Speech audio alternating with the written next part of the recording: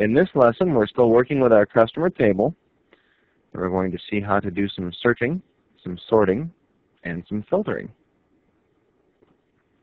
Here again is our lonely customer table. Let's go ahead and open it up in Datasheet view. Now this lesson makes a whole lot more sense if we can pretend that we have hundreds of records in here, because after a while your database is probably going to get pretty big. My customer database, for example, has about 30,000 customers in it. But this one only has 8, so we need to pretend. Let's put our mix pretend caps on and just pretend we've got several hundred records in here. Otherwise this example doesn't make much sense. But first I want to show you how to do a search. Let's say you've got hundreds of records in here and you want to search for Donald Barker, for example. Well, here's how you do it. Click on the last name field. We'll search by his last name. And then click on the binoculars right here that say Find. The Find and Replace window pops up. Type in what you want to find. In this case, I'll type in Barker. Notice down below it says Look In. You've got last name, which is the field that we're in. That's why I had you click on the last name field. But if you drop this down, you'll see you can search either in last name or you can search in the whole table. If you're not sure which field you're searching in, is it his last name or his first name? I can't remember. I just remember Barker. Well, you can set the whole table. But be warned, that'll slow your search down. So I'll leave that last name. Then we have some options here. Match the whole field, which is a default. It's got to match the whole field. Any part of the field, which means what you type in can be anywhere in that field, or just the start of the field. So his name could be Barkerville, for example. I'll leave it whole field.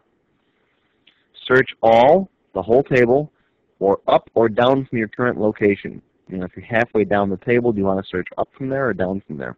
I'll just leave it on all. Match case means that upper and lower case has to be matched. Capital B, lower B. And don't worry about search fields as formatted for now. Come over here and click on Find Next. And notice that the Find and Replace will take you right to Barker. Now if there were more than one Barker, you could simply click on Find Next again and it would take you to the next one.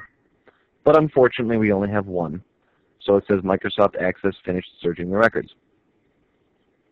And that's how you do a basic find. Now replace works pretty much the same way, except you can type in text to replace Barker with. Let's say you want to change all the instances of Barker to Jones. You can type that in. And then over on the right here you can find them individually. You can click on Replace, which will replace the next one, or you can click on Replace All, which will go through the entire table and replace all of them. Be very, very careful if you select that last option. I'm going to close this out. Feel free to play with this on your own if you decide you want to experiment with Find and Replace. Now, in addition to finding records, you may want to sort this data a different way. Now, sorting is pretty easy. Let's say you want to sort by last name. Again, just click on the last name field. And here are the sort buttons up here. A to Z is ascending. Z to A is descending.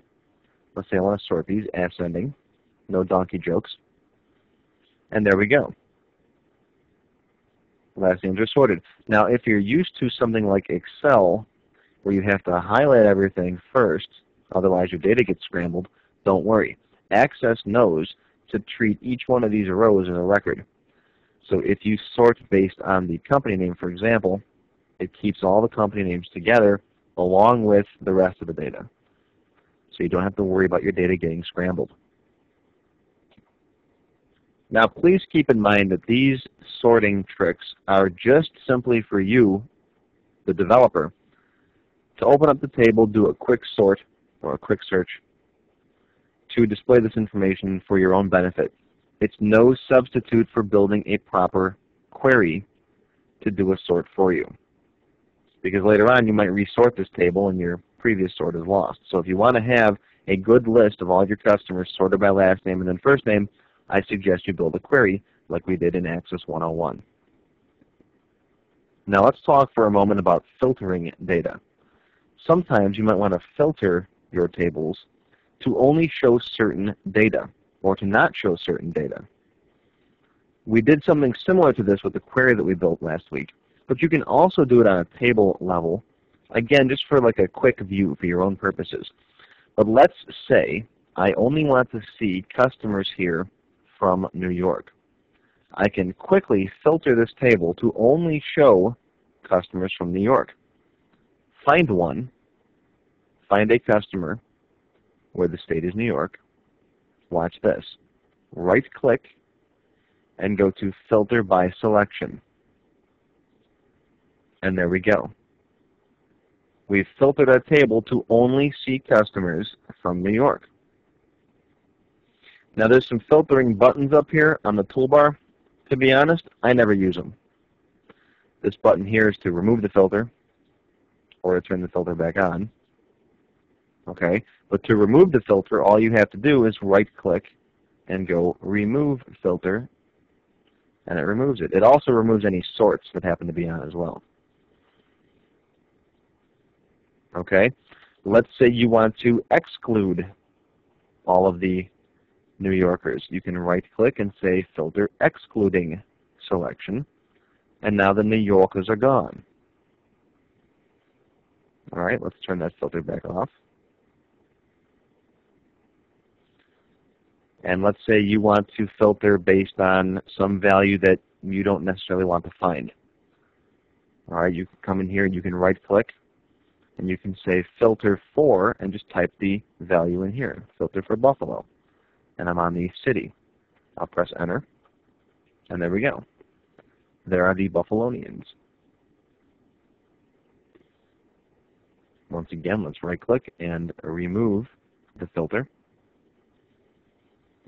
You can also filter on portions. For example, let's say I want to filter by the 716 area code. I can highlight 716 in here. Right-click, Filter by Selection, and there we go. See how I filtered based on a selection of the data? Right-click, Remove.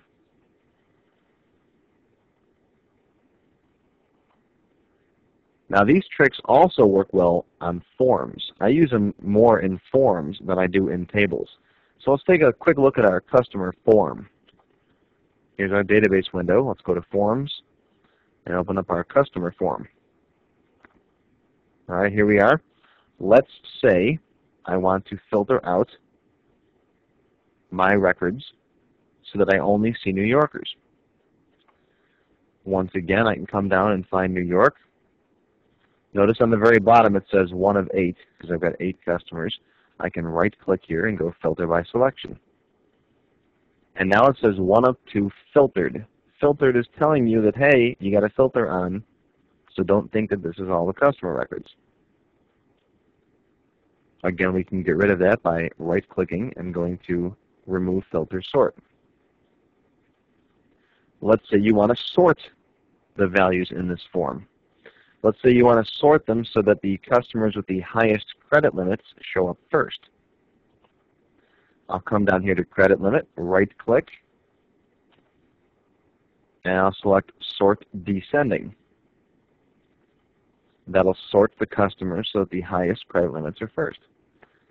So you can use filtering and sorting and searching right here in the forms. Let's say I want to search for that Barker guy again. Click on the last name field, hit the Find button again. Now Barker just happens to be in here because it was my last search. I'll hit Find Next, and there he is. I'll close this window. And that's how you can do filters, sorts, and searches in both your tables and your forms. And they work in queries as well.